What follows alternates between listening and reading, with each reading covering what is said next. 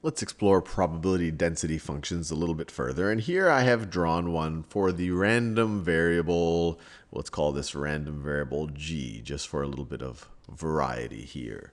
So g is a continuous random variable, and here is its probability density function. And I like this one because this is non-uniform. Now, the first question I have for you, assuming that it continues to be a 0 probability as we go greater than 5 and a 0 probability as we are less than 1, is what does this height have to be in order for this to be a legitimate probability density function for g, for this random variable? Well, all of the possible outcomes are between 1 and 5, including 1 and 5. And so the combined probability of all of these outcomes has to be equal to 1. And so this area right underneath this curve, the area right underneath this curve needs to be equal to 1. Well, that area is going to be whatever this height is.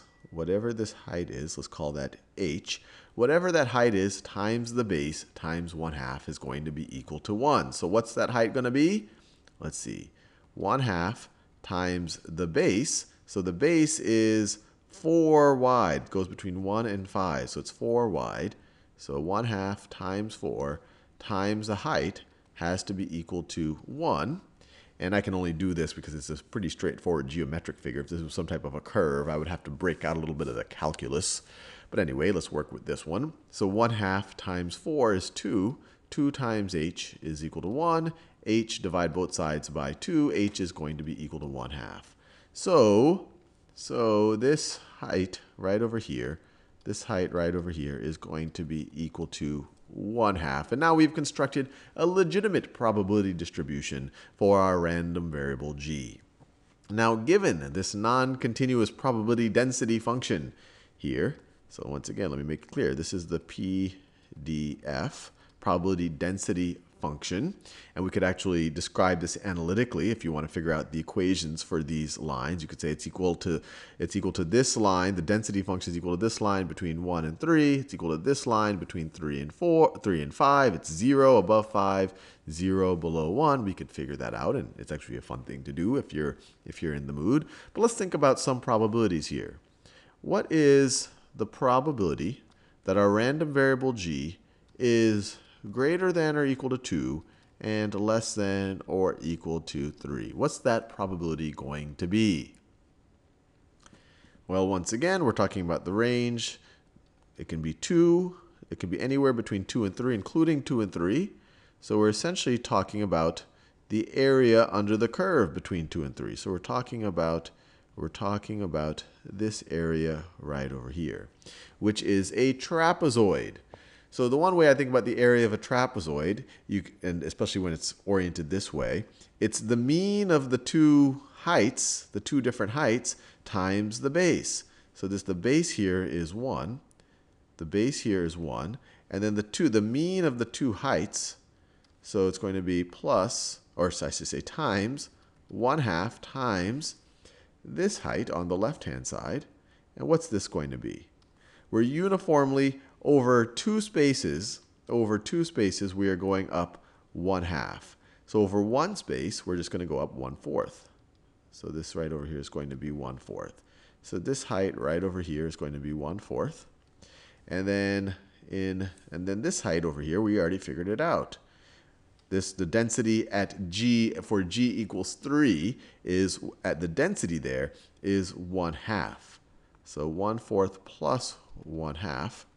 And so this part of the expression gives us our mean density over this range, and it's linear, so it works out well for us. If this was a curve, once again, we'd have to break out the calculus, but we're really just taking the area of this trapezoid.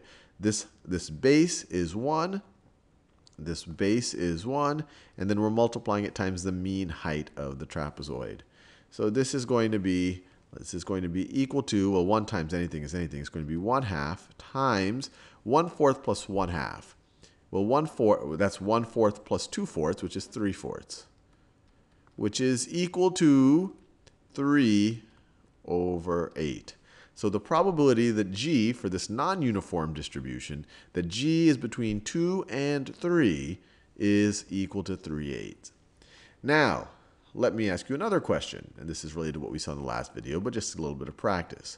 what is the probability that G is going to be equal to exactly 3? What is this probability? Well, here we're dealing with the area. Remember, this is a density function. So it tells you how dense the probability is at that point.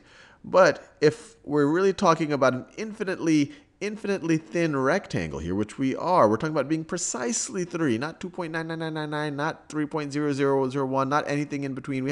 Or the only thing in between that would satisfy it is when we are exactly 3. And we see here that when you have a height of 1/2, but the base of your rectangle you have no width, you have no base. So you have a rectangle with no width has 0 area. So once again, this probability is going to be equal to 0, which leads to another interesting question. Here we saw that the probability that G is between 2 and 3, including 2 and 3, was equal to 3/8.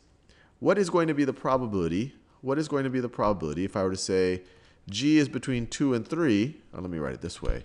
G is between 2 and 3, but it won't be. But we're not talking about the situations when it is exactly equal to 2 or exactly equal to 3. But it could be anything in between. Any number. It could be 2.000001 or 2.9999999. We're just not talking about the scenario where it's exactly 3 or the scenario where it's exactly 2.